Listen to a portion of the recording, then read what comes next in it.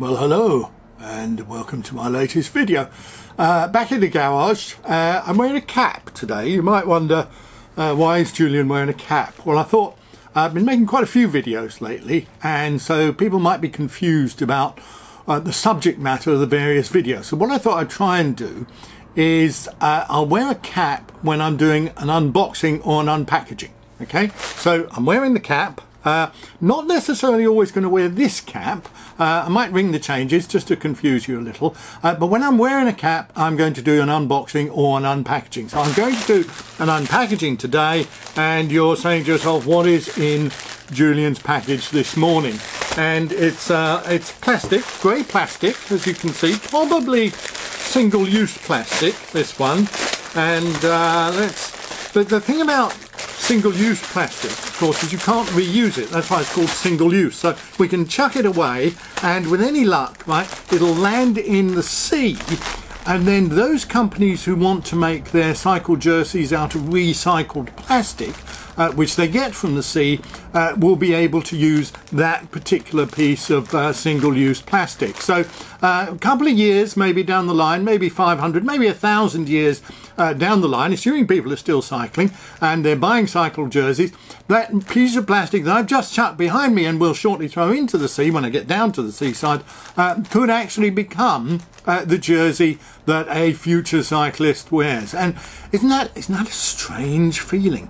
I'm almost inclined to sign that piece of plastic and then imagine, because I think the plastic breaks up in the sea, but just imagine if one of these companies gathered that plastic together and they used those little bits of plastic to make, I don't know, 10 jerseys, and then sorry, a bit of a cough there. No, not that sort of cough, just a little clearing of the throat cough. So they could make, let's say, 10 jerseys, and a little bit of my signature 500 years in the future appears on each one of those jerseys. It's kind of immortality, isn't it? I always remember that great line of Woody Allen, I don't want to achieve immortality through my art, I want to achieve immortality through not dying. And I'll never forget that. Anyway, what am I doing today? Let's get on with it, Julian. Stop hanging about. There are 2 items in this particular package, and let's open, good heavens, more single-use plastic. I'm not sure I'm entirely in favour of this, guys. By the way, single-use plastic, you must not put this over your head. Kids, do not put plastic bags over your head, whether they are reusable or not. So don't put a plastic bag over your head and then give it to somebody else who can reuse it, because it is single-use plastic, so it mustn't be used for that. Kids, very dangerous to put plastic bags over your head. So kids, grandparents, maiden aunts, people like that, keep the plastic bags away from them. Now, this particular item is a you see that?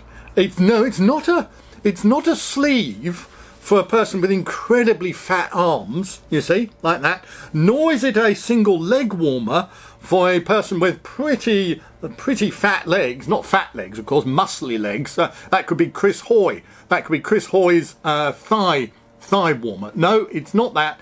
It's a buff. So I'm going to take the cap off. I'm going to put the cap on because, remember, I'm doing an unpackaging, and so I've got to take the glasses off. Now, when I take my glasses off, by the way, I can't see, so I'm just going to assume that I'm looking in the right direction of the lens, pulling it over my head, so don't go away. A little bit tight, a little bit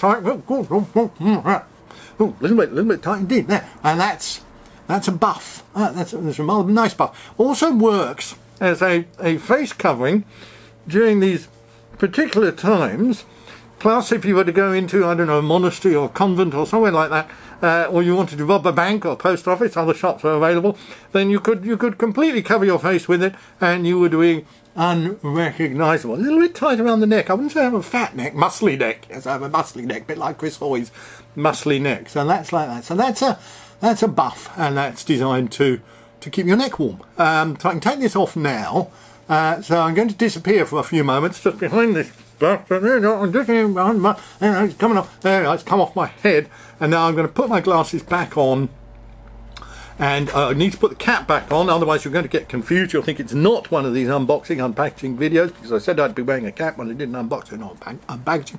No, I've put the cap back on. Now I'm going to open this other package, which is also, I'm going to get on this in a moment to tell you what make of this is. And this is more single-use plastic. If you've got aunts, uncles, cousins, people like that, they must not, children, grandparents, they must not put this over their head. Very dangerous, as I said before. And it's a cycling jersey. Oh, it's a rather nice cycling jersey. Look up. Oh, isn't that rather an attractive colour? That's what I call dark grey. You might call it anthracite. You might call it closed down steelworks. I could call it, you know that great Bruce Springsteen song, Youngstown, about the steelworks in Pennsylvania. I could call that Youngstown Grey. How is that? Steel is a sort of grey, isn't it? And it's got, I think these are reflective stripes. This is a black stripe here. This is a lighter grey here. You could call this titanium grey, I suppose. And this is a sort of orange, burnt sienna, which was the colour when sienna burnt down back in the 15th century. That orange, or umber, was it umber? I think it was umber, in fact. And it's got three pockets on the back. Including two. Look, there are 2 zips there, so I would say that's 5 pockets, wouldn't you? 3 plus 2 is 5, kids. Basic maths, and I think it's rather nice. And it's. We'll get on to the make of it. Don't worry, we'll get on to the make of it. Just unzipping it here, just so I can have a look at the label. Yeah, there's a label there. Wash darks together. Yes, always. That's good advice. And it's 61% polyester, 39% merino wool, and this fabric they call sport wool, okay, which is a combination of merino wool and polyester, and I think that's rather attractive. So who's it by? Well, it's by a company called, just looking at the label here, I know what it's called, but I want you to show you the label. Can you see that? The company is called Torm, or Term, T-O-R-M. Vaguely Scandinavian, vaguely Icelandic, vaguely Spitsbergen even. Not sure if Spitsbergen has its own language, but possibly. Vaguely Scandinavian feel to that word, Torm. Not sure how you'd say it. You could say it both ways. Other ways are available. Are there? No, it would either be Torm or Term. Tum. That's sort of vaguely Swedish, isn't it? Tum. Well, it's a British company, English company perhaps. They're based in Broadstairs, lovely place. Spent many happy holidays in Broadstairs with my family. And it's a couple of guys, only 2 people in the company, and they also run a bike shop which I think is called SP Cycles, which is in Broadstairs. And they only do a couple of items. They do this buff, they do jerseys, they do sort of arm warmers, possibly leg warmers, but that's about it. They don't do shorts, they don't do gilets, they don't do bike packing bags, they don't make bicycles, they don't make shoes. I'm thinking of other items that companies make. For example, Rafa make what else do they make? They make long trousers, jeans, commuter backpacks. Anyway, you can think of other products that Torm don't make. And they say on their website that they want to, or they want to keep small, they want to keep niche, they want to make a few products, and they want to make them well. And so they like to control the production process. They like to, they have their own ideas. They're fairly understated colour-wise, although I do like this colourway. I must say, I think it's very attractive. They had a couple of other colours, but they were sold out. So they're obviously pretty popular. I first came across Torm, my friend Henry Wildberry. I don't know if you've ever watched his videos.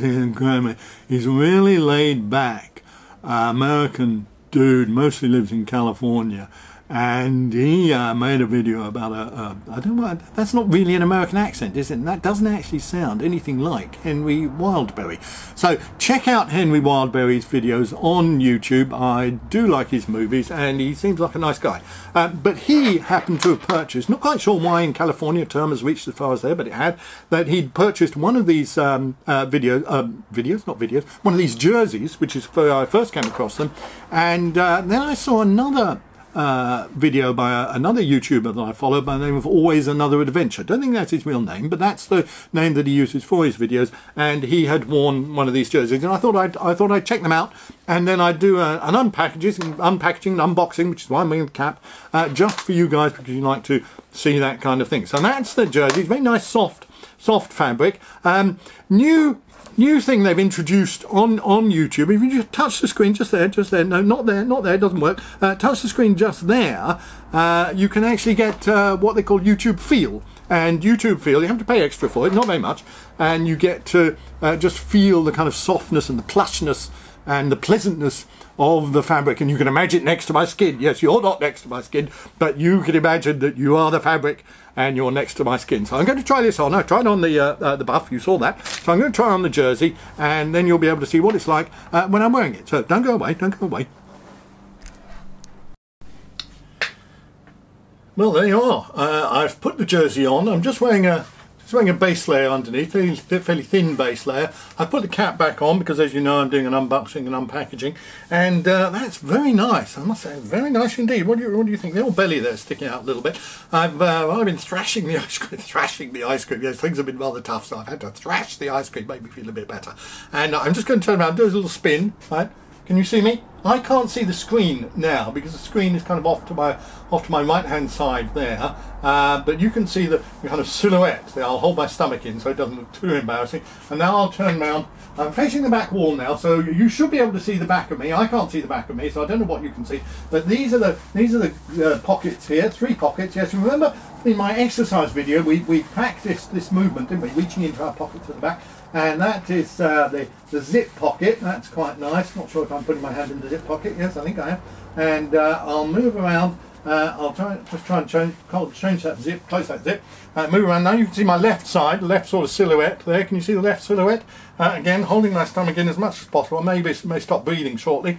One of my stripes on the arm there, a bit of a reflective material. And now I'm turning around to the front again where I was before. So I've done a sort of 360-degree turn. That's where you turn 360 degrees. You do a full turn, and I've showed you the full jersey. So I think that's rather nice.